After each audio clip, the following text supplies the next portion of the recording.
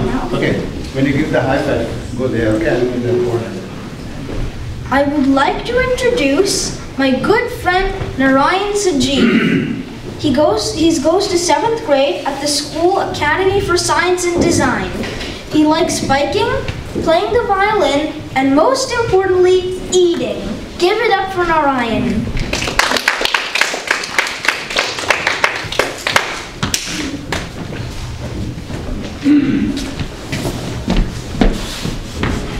Hello everyone, my name is Narayan Sajeev and I'm in 7th grade at the School Academy for Science and Design. Thank you, Abhishek, for speaking. That was a very nice speech of yours. How's everyone's day so far? That's great to hear. So today, I'll be talking about homework. I'm sure we've all experienced it before. I know I certainly have. If you ever had a late night argument with your parents about not finishing homework on time, you probably know how homework can be a strain.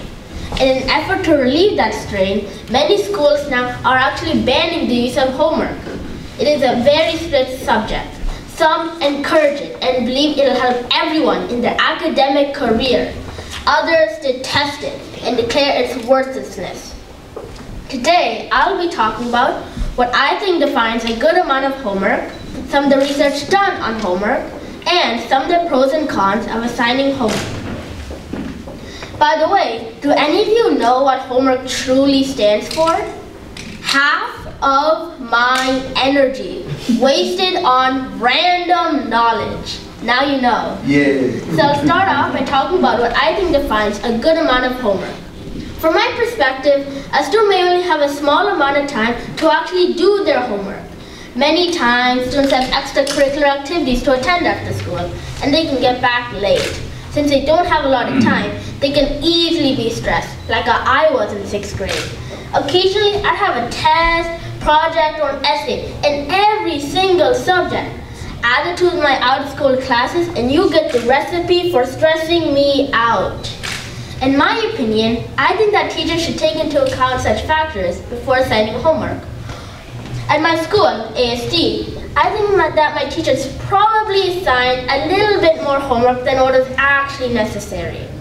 To summarize, assigning homework is a delicate balance. For me, the right amount of homework thoroughly reviews a lesson, nothing more, nothing less. If someone does the right amount of homework, they should understand the majority of the lesson, and most importantly, they should not feel like they've been assigned a mountain of homework to do. If you give too much homework to a student, either they don't finish it all, or they don't put all their effort into it, or they just get stressed. On the other hand, not assigning enough homework is not very good either. Students may forget the lesson without the help of homework to refresh the concept in their mind. From my perspective, assigning homework is like prescribing medicine. If the patient doesn't take anything, they won't get anything out of it. But if they take too much, they'll get harmful results and end up worse than when they started. Homework is a powerful tool, but only if used properly and in the right amounts. So the next thing I'll be talking to you about is some of the research done on homework.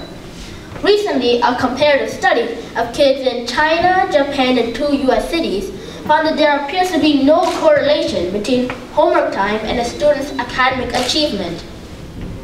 Also, students in Italy, who are ranked relatively low by the 2014 Pearson Review, do more than 8 hours of homework in a week, while students in South Korea, who are ranked number 1 in the world by the 2014 Pearson Review, do less than 2 hours of homework in a week. On the other hand, data from Duke University psychologist Harris Cooper found that there appears to be a positive correlation between homework time and a student's academic achievement. According to his data, the correlation seemed to be strongest in grades above 7. However, all this data is not enough to settle the argument. Is homework helping students, or high achievers just doing more homework? That is a question people are still arguing today. So the last and final thing I'll be talking to you about is some of the pros and cons of assigning homework. I'll start off with the pros. First of all, homework teaches students time management. The amount of homework they give at my school is just enormous, and some days I only have a few hours to actually do it. So I learned to split apart my homework into different parts and do them based on importance. This brings me to my second point. Homework teaches students how to prioritize. Some assignments are clearly more important than others, so I do those first and finish off the easier, simpler ones last. Probably the most important benefit of all is that homework helps students refresh the concept that was taught in class. Without homework, students may forget the lesson, and then the following day, the teacher would have to teach that same thing again. Homework also teaches students that sometimes you're just going to have to do things. Well, I know that when I was a child, I never listened to anybody. But when I discovered homework, I realized that there are just some things you just have to do. You have to do something even if you really don't want to. The last and final benefit of assigning homework is that it teaches students independent problem-solving skills. You're not always going to have someone next to you, and sometimes you're going to have to do things all by yourself. So now I'll be talking about some of the cons of assigning homework. First of all, homework is tiring. Students just came back from a 6-hour-long day, but even after that, there's more work to be done. Their workload is not complete. Also, homework takes time out of a student's day.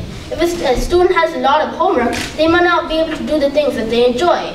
Now, a student may enjoy watching YouTube or playing video games, but homework also takes time away from creative activities, like drawing, singing, or playing a new instrument. If a student ends up with a lot of homework, they may just end up in their room just doing homework. Can you imagine how dull that must be? Also, homework can encourage cheating on many different levels. First of all, students may look up the answers to not bring their homework home.